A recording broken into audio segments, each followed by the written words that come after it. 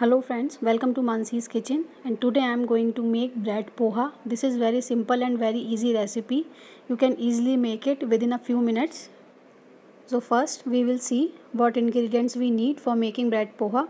Here I am taking bread cut into pieces, capsicum, onion and red bell pepper, all the basic spices, coconut powder, mustard seeds, sugar, roasted peanuts, curry leaves and lime juice. So start making it. First, in a pan, I am going to add mustard seeds and curry leaf.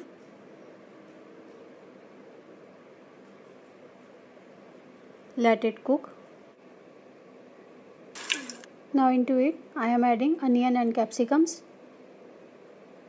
Mix it and let it cook for 1 to 2 minutes on a high flame.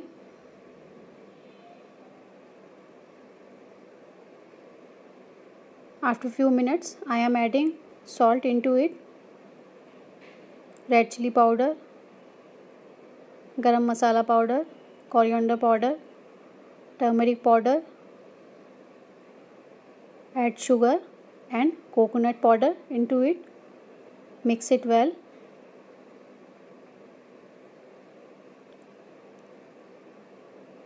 Add roasted peanuts into it and give it a quick stir. Now I am adding water into it, very less amount of water I am taking so that the spices will not burn from inside and they will cook nicely. And we will wait for 1 to 2 boils. The boils are coming. Now I am adding bread pieces into it and coat the masala on the bread pieces nicely from all the sides. Handle it very gently because bread is so soft now. Make sure your flame should be on higher side. Now this is done. I will switch off the flame and start plating. Here it is. Now I am adding some lime juice.